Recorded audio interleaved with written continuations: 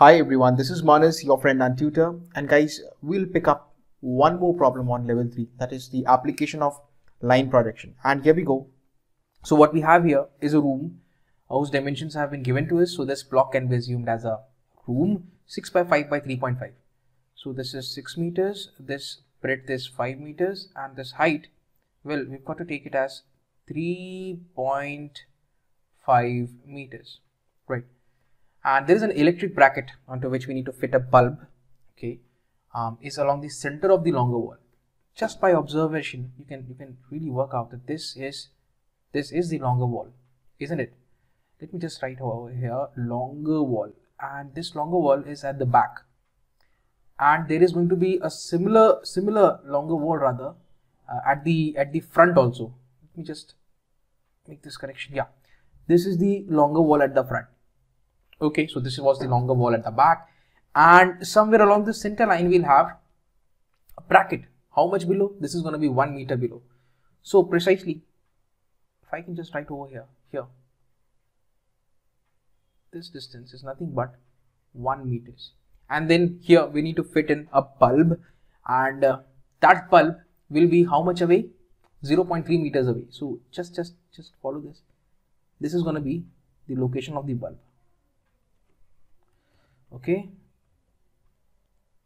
Okay, so that's the bulb which we are really interested in, right?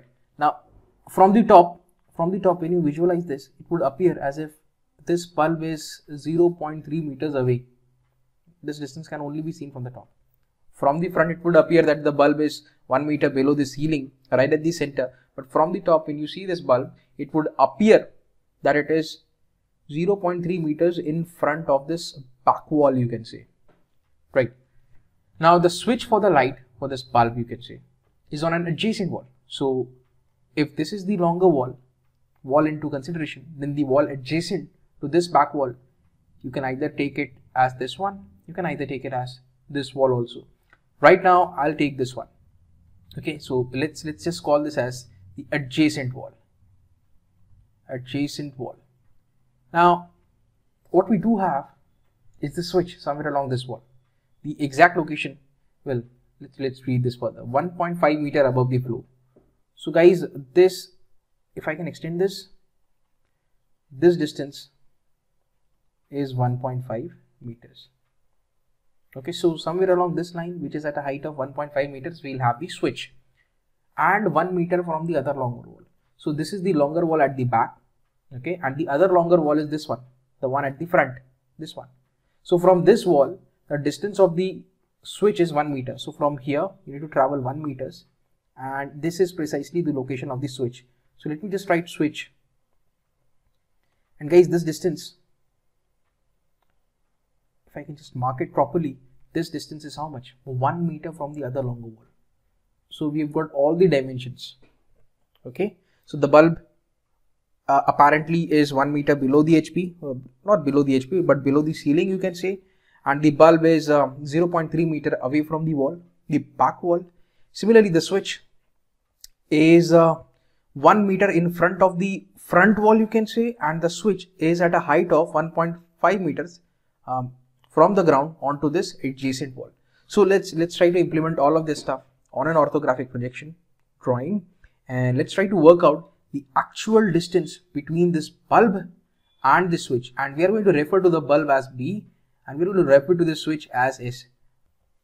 And this is exactly the distance that we are really interested in. Okay, the distance between the bulb and the switch. So here we go. Let's draw an XY line, and this is the front view of the room, that is 6 by 3.5. This is 6 and this is 3.5. And when you see this from the top, this is 6 and this is how much? Well, that's 5 meters. So that's 6 and that's 5. Okay. So you need to locate a center, say here, this point corresponds to this point, and from the ceiling the bracket is going to be how much below? It's going to be 1 meter below. So 1 meter below, and there you have it. The bulb, when you view it from the front, it would appear as if it's here, right here. Okay, that's the front view of the bulb, you can say, that is B dash. And guys, one more thing which I should have told you, the scale. I'm assuming the scale 1 meter is equal to 1 centimeter. So this is how much below? 1 meter below. On your drawing sheet, this is going to be 1 centimeter below.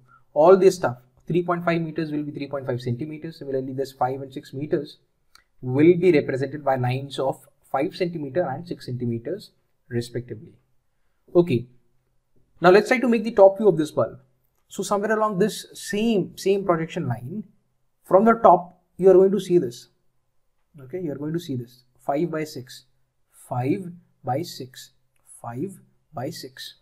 Okay, this is the roof, you can say. Anyway, from the top, from the center line in front, how much? This distance is how much? That is 0.3. So from here, we'll go 0.3 meters. Okay, that means on the drawing sheet, it will be 0.3 centimeters, or to be very specific, it's 3 millimeters. So that's it. That's the top view of the bulb, you can see. In the same manner, what we can do is we can locate the front and top view of the switch also. And here it is. This is the switch. When you view the switch from the front, it would appear as if it is somewhere along this line. This line, how high? It is going to be 1.5 meter high. That's 1.5 meter. On your drawing sheet, it's going to be 1.5 centimeters. Remember that. Secondly, when you view this from the top, you're going to see this, right? See this. Let me make a point over here, corresponding to which this point is right here. And from this point, it would appear as if the switch is how much away? How much in front? 1 meter in front. So from here, you need to go 1 meters. That's 1 meters. And that's the top view of the switch. Now let's connect the front views. Okay, and let's connect the top views. There you have it. This line between the bulb and switch appears like this in the front, and this line appears like this in the top. Now the stuff becomes extremely easy. We need to work out the true distance, the true length between the bulb and the switch. Okay, so here we go. Take any view for that matter. Let's take into consideration the top view. Let's fix this S and let's rotate this B. Okay, so with S as the center and with SB as the radius, rotate it in the anti-clockwise sense until it becomes absolutely parallel to this XY line. So we've got the new position of B, and that's P1, right? And similarly, if I can just show you this, this is old B and this is old B dash. Now B has changed its position to B1, so B1 dash will shift somewhere here. And to know the precise location, let me produce a line in the upward direction from B1, and here we go. That's the exact location of point B1 dash. And when you join B1 dash with this S dash, you have the true length. Just do the measurement. It would work out as 48 millimeters approximately. Yes, it is possible that you may get an answer 1 or 2 mm less or even greater than this one.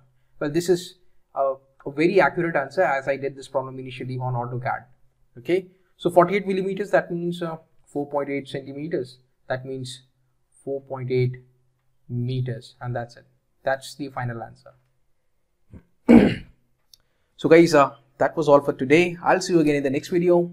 Until then, take care and have a nice day.